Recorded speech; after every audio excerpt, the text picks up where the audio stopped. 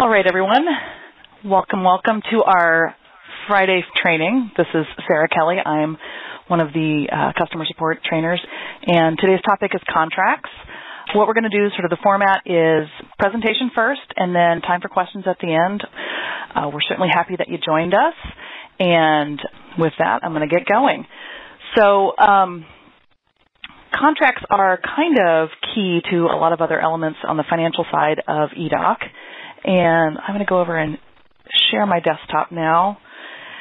And so last week we talked about finance, funding, and budget. And so there's a little bit of dovetailing from that into contracts. And so I'm going to briefly kind of touch on those things and then move into contracts. So the way you get to contracts is obviously through the finance menu. There's a contracts. I am assuming that I already have my funding and budget set up. So they're going to be ready for me to go. So I'm going to go ahead and create a new contract. And what we're going to do today is I'm going to kind of touch on all of the different fields. I have a feeling that some of you are using contracts and you're probably using just sort of the bare bones of it. What we're going to do is talk about sort of the details of each thing and then kind of show how those things go elsewhere.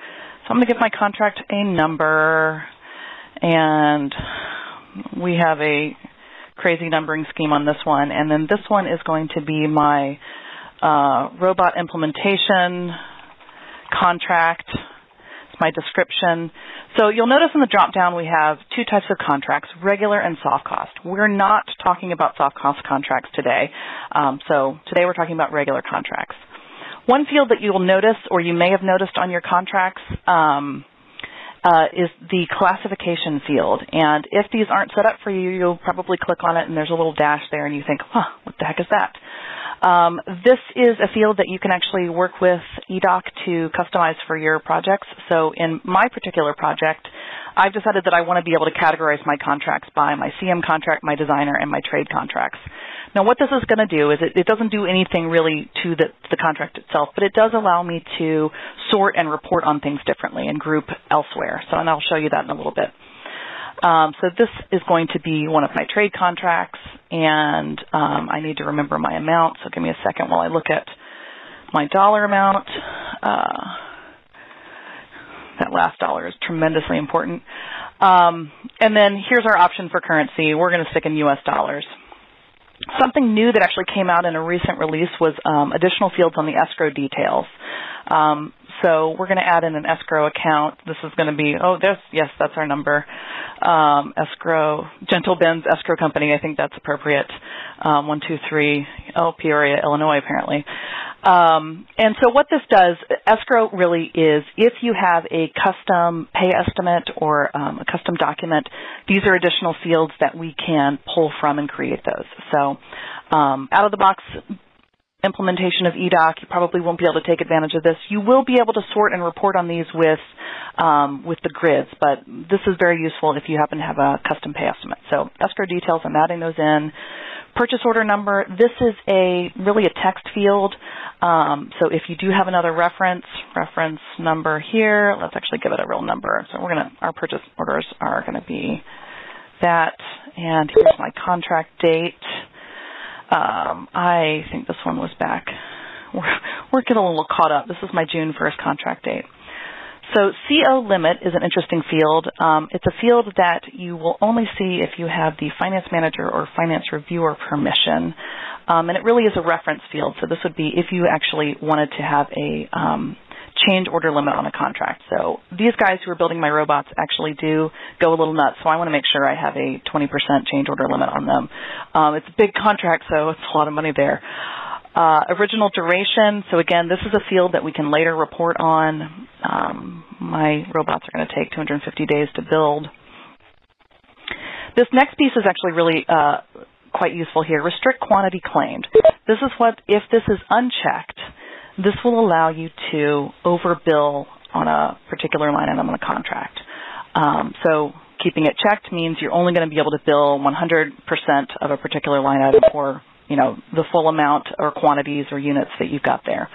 I don't want these robot guys to overbill, so I'm going to leave it to restrict quantity claimed. The next option also, if you notice when you're entering these contracts, it does some different things. If I leave it as contract retainage held on original contract value. I then have fields where I can say what my CCR retainage amount is, which is my change orders essentially. And then you'll notice down here my contract retainage. If I click this, I get to say, okay, so my retainage is going to be 10%, and then I set the retainage on a dollar amount from and to. So again, if we notice, this is contract retainage held on original contract value. So if I want it to be 10% from, let's see, 0 to 160 billion, I'm not going to have the full amount, or 16 million. Let's see, another one there. I can do that, and then I can add another line, and I can say it's going to be 5% for the remaining from that amount. So you can see how it was smart. It picked this up as my to amount, and I'm going to now take the full value of my contract because I'm nice for that last 750,000, 5%. So that's one thing, one way you can run retainage, and I can have my CCR retainage. Let's say change order retainage is going to be 7.5 because I'm kooky like that. So that's one way to run it. Now, notice when I change it to current contract value, my fields change. So one thing you'll notice, I'm going to switch back and forth. When it's original, I have an option to designate a specific retainage for change orders. When I go to current contract value, that goes away. And it makes sense because current contract value would be including change orders. The other thing you'll notice down here is contract retainage is now not calculated from and to a dollar amount. It's calculated from and to a percent. So this way I could say I want it as 10% from 0 to 50% of the contract, and then I want it to drop from down to 5% from 50 to 100. And you'll notice if I'm going to go ahead and hit save and edit again, and you'll notice those things turned into percentages. So in case that's the type of little annoying detail that bugs you, it's okay. It will convert to a percentage afterwards. So two things to kind of keep in mind is how you want your retainage calculated. Okay, moving on. The next kind of thing that I think really, really oftentimes gets people into a pickle and confuses them is this contractee and contractor. Now, if you have the project manager permission, actually, I'm going to save and go over, and we'll talk about that real quick. So I'm going to go to my profile, and I'm going to look at my particular user. So I'm logged in. I'm Caprica 6. I work for the Cylons, and my permissions are such that I have the project manager permission.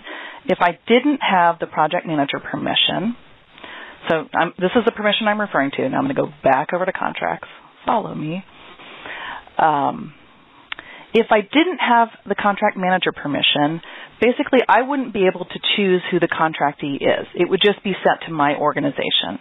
But since I am a project manager on this project, I actually can go ahead and create contracts on behalf of other organizations. So in this case, I am not creating my own contract because we, the Cylons, are the construction managers. I'm creating a contract with Greystone Industries for this robots. Contractee would be the Colonial Fleet. Sorry about that, guys. They are the owner in this particular project. And the contractor is Greystone Industries. They're going to actually go ahead and build our robots. And there's this other field down here, via architect. This one also is a field that we use for reporting on. So again, if you're creating a custom contract printout or a custom change order and you need to reference the architect or the designer for that matter, this is what this field does here. So I'm going to go ahead and set it up. Athena Architects are architects on this project. Now, if I save here and I go ahead and publish it, one thing's going to happen. You'll notice, so I am, again, the construction manager. What will happen is I won't actually see these numbers on my finances because I'm actually not part of either of these organizations. So I'm not in the Colonial Fleet and I'm not Greystone Industries. So in order for me, the construction manager, to be able to view the financial information for this contract, I actually need to add myself down here to the share finance summary. Now, this is the part that people kind of get confused by, and I can certainly understand why. So there are two boxes there, or two sections here: share finance summary with contractees and share finance summary with contractors. So, and the difference is sort of what your perspective is. So as the CM, I want to view this contract as the owner would want to view the contract. So I'm going to share the finance summary with contractees. I'm going to add my organization, the Siloms here. That way I see this contract as the owner would see this contract. Now, if Greystone Industries, my contractor, had maybe a very close subcontractor that actually was very much tied into what they were doing, and they wanted to share this contract with them. So basically, another organization, and have the perspective of the contractor, we would add them to this section down here, share finance summaries with contractors. So that's the difference. It's which perspective you want to have on this contract when you're viewing it from the financial side of things.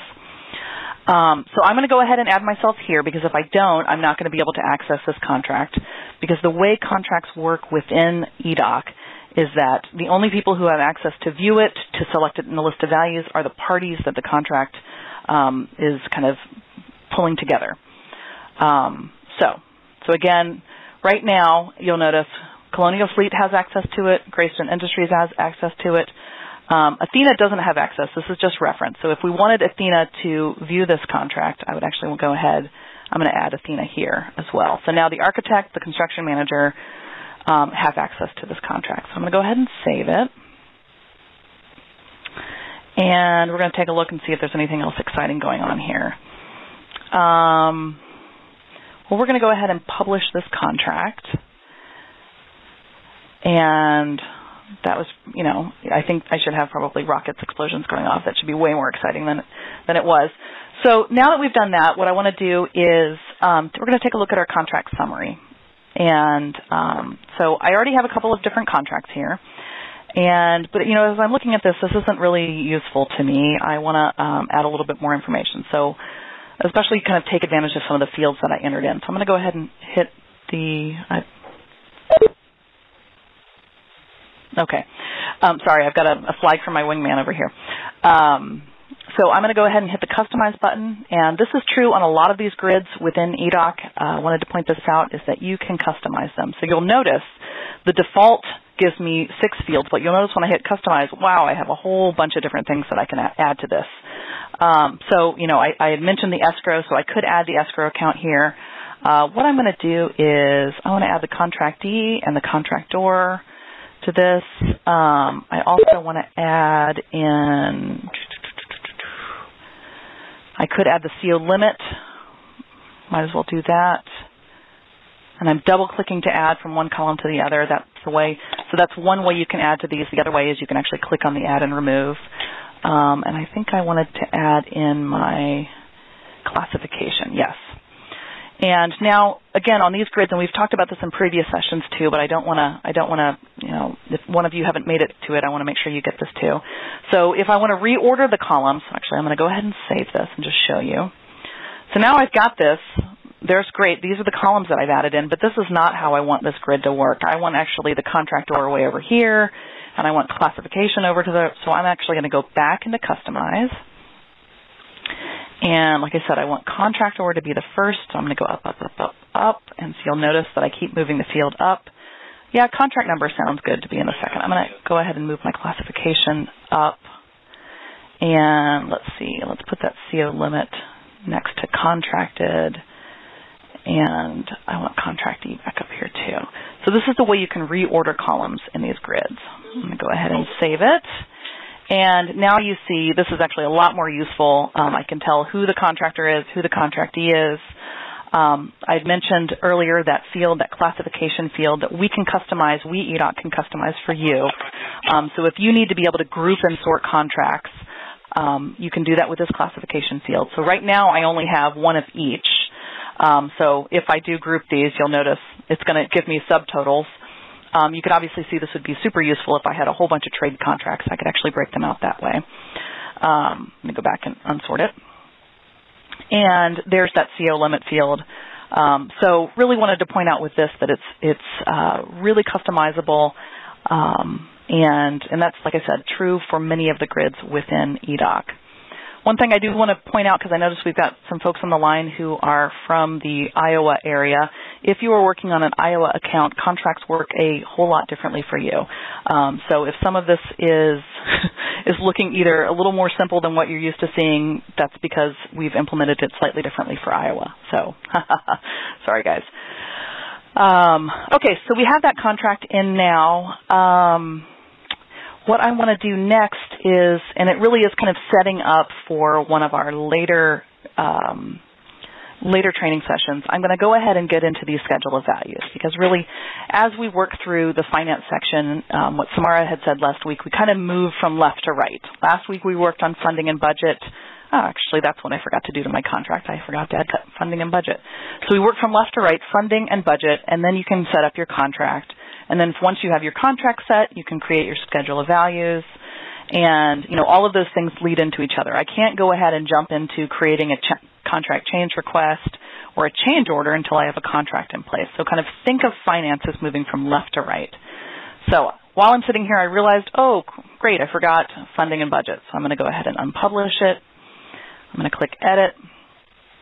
And here are my sections on funding and budget. So this is where I can associate this contract to specific funding. And I got to remember where my funding is. It's that big contract. So my funding on this contract is actually split between two different funding sources. So I'm going to say it's 10% is coming from this one, and 90% is coming from that one. And then budget, again,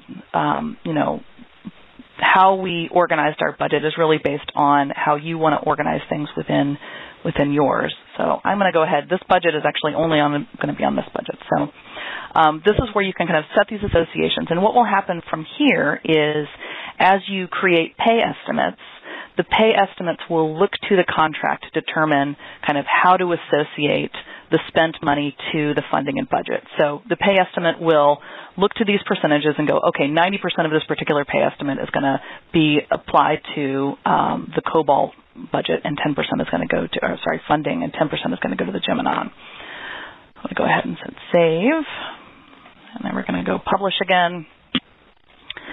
And, okay, so we've got that going. And actually, why don't we go ahead and take a look at our funding and budget really quickly, because we're going to now see that I've over-allocated my Gemini budget, and that's with the contract I just created. And you'll see the COBOL budget, and you can see now allocated. This is my contract, actually. I haven't spent anything against it because I've not put any pay estimates. So you'll now start to see kind of things start to come together. The same is going to be true if we look at my budget here, or my funding. Here's Gemini, and there's my allocated. And it shows me, again, I've way over-allocated my budget there as well. So, so again, those things don't start to come into play. Last week when we set up funding and budget, great, they're just numbers, but until you start to allocate them, they really don't start to be meaningful. So let's go ahead and create a schedule of values. Now, there are two ways that you can interact with schedule of values, and probably most of you are used to sending EADOC support a spreadsheet to upload, and then we probably go back and forth and make sure we get the format correct.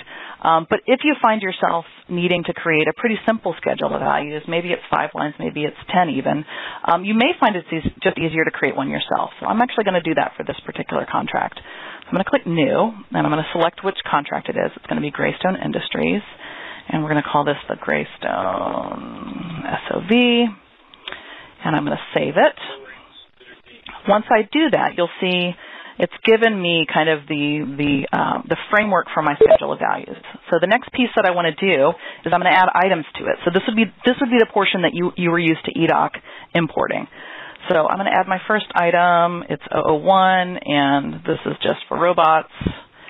And if I had some other, so it says schedule ID, this could be, some other software. Basically, this is another reference field that you can use for whatever makes sense to you. And if you need these field names changed, this is something that we can do in EADOC support too. So if schedule ID doesn't make sense and there's another reference number that you want that to do, we can do that. So I'm going to leave that blank.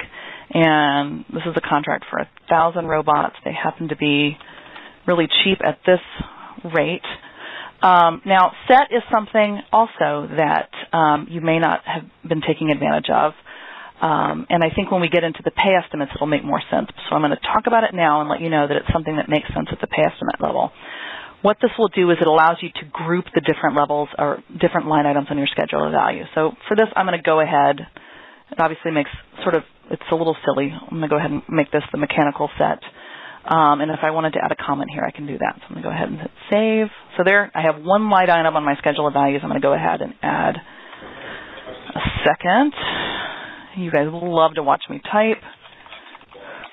Robot controls, it's another 1,000, and there we go, 10,000. I'm going to say mechanical. Now we have my second, and we're going to go ahead and add a couple more. So you'll see again, if this is a 25 line item schedule of values, this is probably something you'd rather us import. But it's super quick, or if you're doing 4 or 5, it's super quick. Another 1,000 robots, and my robot calibration happens to be $500 each. I'm almost done. Oh, did you see that? That's 003. So if I make a mistake, the way you can go back and edit it, and this is true too, if EADOC imports a schedule of values and you realize you made a mistake and you need to edit something, you can actually go in and do it. You don't actually have to call us and have us re-import it. So I can select the line item that I added. I'm going to hit edit, and actually I'm going to hit edit down here, and it brings me back. So this was actually line item number 3. I'm going to go ahead and hit save. Now you'll notice it also gives me a running calculation here. So this is also a good thing to kind of keep track of. And it's something that when we import your schedule of values, like to make sure that your SOV adds up to your contract amount. So I've only got 2 more line items to add. This is 04, robot initialization,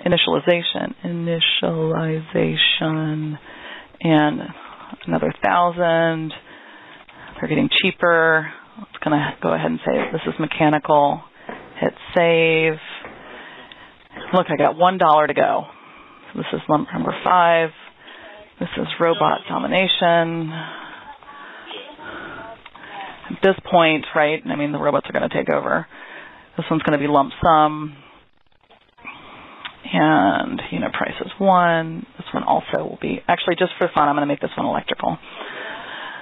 So there, I've got my manually entered schedule of values, something that maybe you didn't realize you could do. I can take a look over here, contracted items total, yay, those 2 things match each other, and I can go back.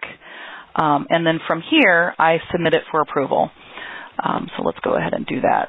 I'm going to submit it to the owner of the Colonial Fleet, and then they can approve it. And then this one is ready to go. Once this is approved, then Greystone Industries, my contractor, will be able to create pay estimates against it. And like I mentioned, this set thing really comes into play. It's very useful on pay estimates because what it will allow you to do is sort and group things by your set. So we've sometimes had requests on schedule of values like, hey, I want to have a sub-item. A good way to deal with those sub-items or to roll things up and group them is to do that with the set field. Let's see. From here, really schedule of values, like I said, it laying the groundwork for pay estimates, which we will certainly touch on in another session. Contracts, like I said at the beginning, really lay the groundwork for a lot of other things, especially contract linked items. We've had a lot of times projects will get going and they want to get a CCR in and they want to get a change order going, and when they go to create one, they realize they can't because there's not a contract in the system. So this oftentimes is the springboard to getting the rest of these things going. And with that, I'm going to turn to Samara and see if I've missed. Okay, we've got one question queued up. Okay. Oh, it's not. Yeah, and they reimburse me. Okay. Well, what's the one question? You're muted, by the way. Yeah. So Tim asked whether or not you can upload a schedule of values from Primavera 6. Unfortunately, you can't. You have to submit it to us in an XLS file. And then he also asked if he could do it himself, if he could upload it himself. Unfortunately, that's something that support staff has to do. And so, if you're looking for kind of the format, we certainly have a page that we can send out that kind of gives you some guidance on the format. But if you're thinking about, what the format is, really it's just take a look at the fields that are available to add. I've created a quick schedule of values here. if I wanted to, I could have imported it this way. I'm going to make this one mechanical. I think this is what I did, and this was electrical. And I could save this workbook and send this to EADOC support, and this would be a format that we could upload. One of the things that we sometimes get into trouble with schedule of values is that people like to bold and format and, you know, turn these into dollar values and put formulas in. And unfortunately, that's the type of stuff that we have to keep an eye out for. We really need this to be unformatted, as boring as you possibly could be, no formulas as far as importing in. So sometimes if you find us going back and forth, that's some of the stuff that we're wrestling with. The import routine likes plain old boring XLS spreadsheets to import. All right. Anyone else have any questions? I'll point out again, for those of you who are calling from or working with the Iowa account, contracts work in a different way in Iowa. We have them workflowed, so they go through an approval process, very similar to how pay estimates and change orders and things like that work within EADOC. So you don't have the ability to just simply unpublish a contract and then make edits. Because of that approval process, we have to create revisions on contracts. Any other questions? I am going to try to get back to, there we go. All right, one last thing before we go. We really thank you for coming to the session. I hope it was useful for you. If you could please participate in this last poll, it gives us an idea whether or not we're on target in selecting the topics. Go ahead and give us your feedback, and at the end of this, when you log out, you will also be, I think, prompted to give feedback. So if you have specific feedback on upcoming topics or things of that nature, go ahead and send it to us there. All right, everybody. Thank you. Have a great weekend. Talk to you soon.